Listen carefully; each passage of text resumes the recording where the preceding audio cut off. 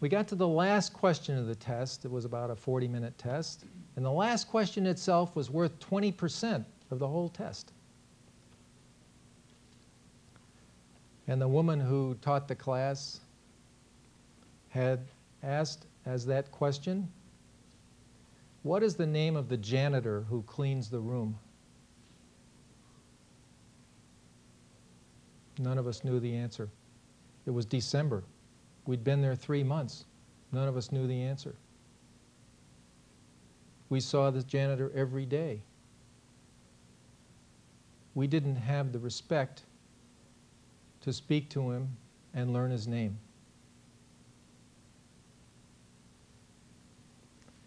There's a confluence of the ethical and the practical in life. So I ask you to resolve to take the high road. And in your quest, pause now and then to ease the burdens of your fellow travelers. You know, it's been said that we all go through life with partly broken hearts. Any definition of a successful life must include service to others. We've all drunk from wells we didn't dig. I reject the prevailing notion that the pursuit of selfishness has overtaken the possibility of compassion, and I ask you to reject it as well.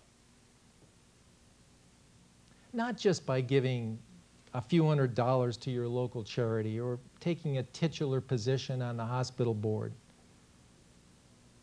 but by devoting your time and your skills to something worthwhile. To really pull on the oars and make a difference in areas where you are qualified to do so. Hear the evocative words of the magnificent 17th century metaphysical poet George Herbert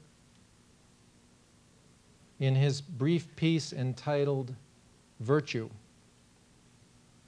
Sweet day, so cool, so calm, so bright. The bridal of the earth and sky, the dew shall weep thy fall tonight, for thou must die.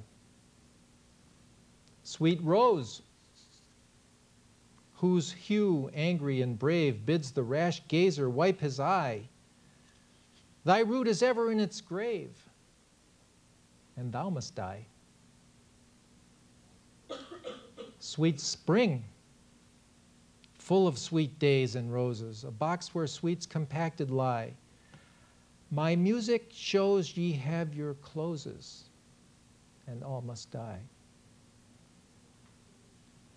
Only a sweet and virtuous soul, like seasoned timber, never gives. But though the whole world turn to coal, then chiefly lives. At the end of my days, I do not want the devil, the footman, to snicker and hold my coat. If I have led well and stood for something, I think I won't have to worry. You know, at this school, we teach you lots of things we know you'll soon forget, because we don't know how to teach you what you'll always need to know. Compassion, commitment, concern, involvement, and love. I submit that the saddest phrase of middle age is, I wish I had. How much better to be able to say, with open eyes I have dared and cherished no regrets. It's undeniably tougher to create your own opportunity than to be part of someone else's. But I've been down the entrepreneurial road, and it offers unparalleled exhilaration. If you choose to take that road, ignore the naysayers, because very likely your only supporters will be other entrepreneurs and those with blind faith in you. So do it if you will. My confidence is in your minds and in your imaginations and in your convictions. And finally, these words of Robert Frost, which my students have heard before. I shall be telling this with a sigh, somewhere ages and ages hence. Two roads diverged in a wood, and I took the one less traveled by. And that's made all the difference. End quote. Thank you.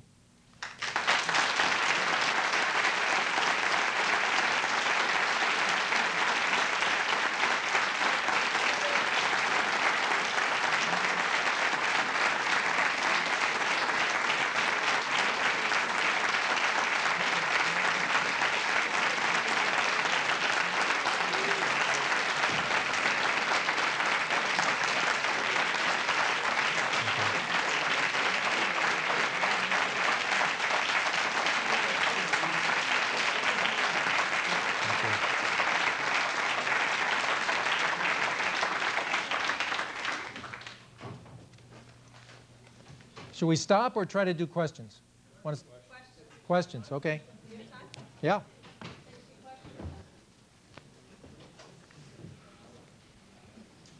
Too late for questions, maybe.